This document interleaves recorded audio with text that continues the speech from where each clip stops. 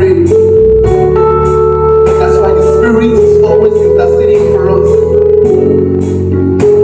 And we ask Him this morning that teacher, please teach us how to pray. Teach us how to wait. Teach us how to love you.